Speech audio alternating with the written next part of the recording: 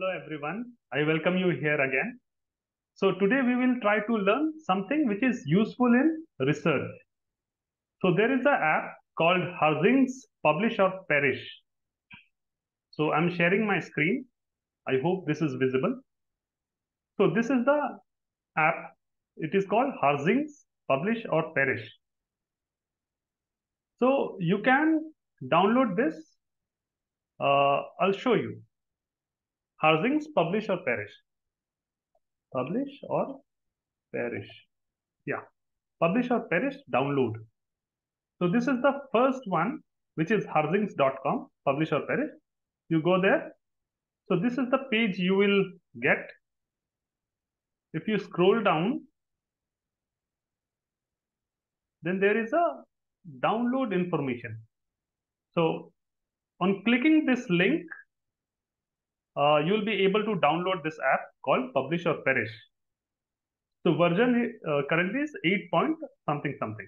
So this is the current version. So I have already downloaded it and installed it. So I will show how to use it.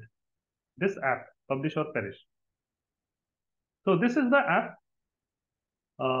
Here we'll get particular kind of uh, article which is easy to get through a publisher's or a journal's name by putting journal's name.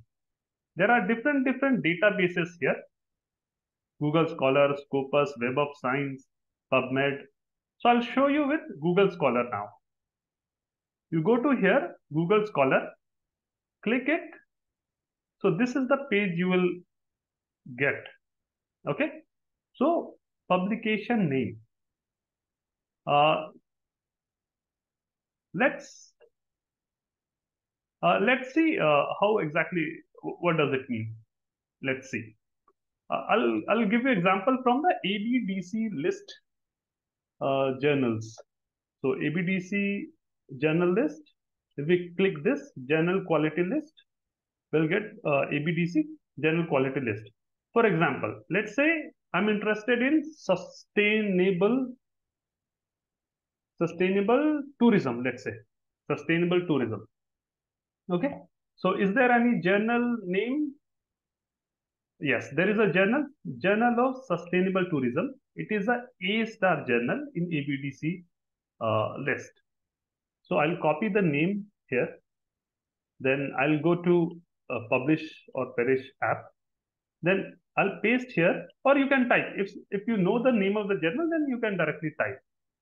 Publication name is Journal of Sustainable Tourism. So from the Google Scholar, this app will fetch you all the articles which has been published in this particular journal. So that is the beauty of of this app. And title keywords. For example, if I'm interested to read only the review articles, whether it is systematic review, critical review, umbrella review, scoping review, or just an overview kind of review articles, just for example. So it has to be written in a inverted comma. Let's say review if I type. Okay. And keywords.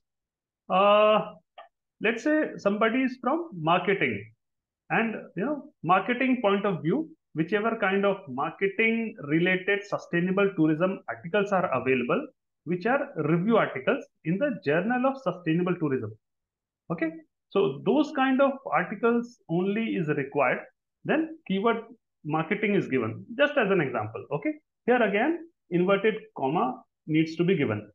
Marketing. Okay. Then years. Here on this side, let's say I'll take from the 2000 onwards till now, 2023. Okay. Then maximum number of results.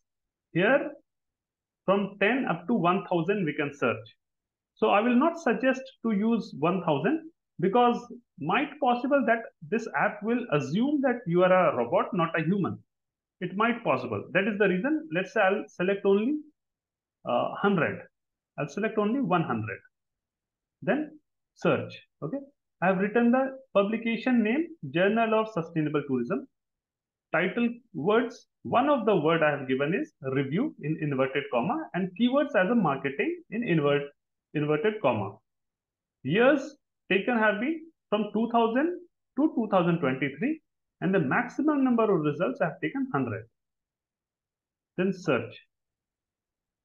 So this will give me data from the Google Scholar because I have chosen the database as a Google Scholar.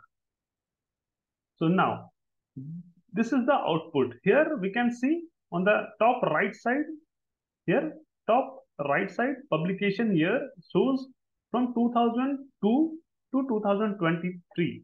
So with these particular title words and keywords, the first article published in this particular journal was in 2002.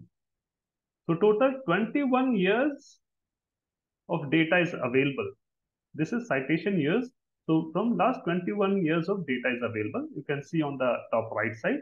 And total papers which have been published in this particular journal is 49. Okay. So these are the articles. Title is given. If you click on the title, on the right side, it will show the title details. Who is the author, in which particular year it has been published, and what is the title of this particular article. And we can also see the ranking as per the Google Scholar. This column, the third column, gives you the ranking of these articles as per the Google Scholar. So somebody is doing like a literature review or finding which is the most, article which needs to be studied. So this is the benefit of using this app.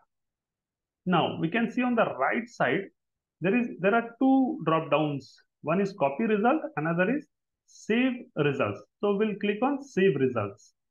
Then results as CSV. Then we click it, then save. So it has been saved now. I'll show you how does it look like. Okay. So once you save it, CSV file, so this is how it will look like. On the top column, it will give you the citing, total citations, then author, then title, and in which year it has been published. So source and publisher is common.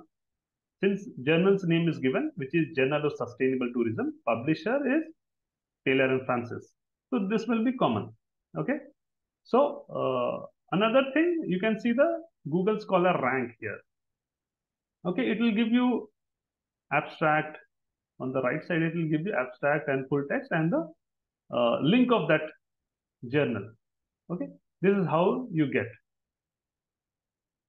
And what are the citations you can get? What are the authors you can get? So that is the usability of this Publish and Perish app. I hope this is useful. People who are targeting any particular specific journal, they can type here. If they are looking for particular title in their article, they can type it here. And particular keyword they are looking, then they can type it here. And accordingly, they'll get the results. So that was the learning for today. I hope ये काफी useful रहा होगा. आप एक बार try करके देखो. It is very useful. Okay. Thank you so much.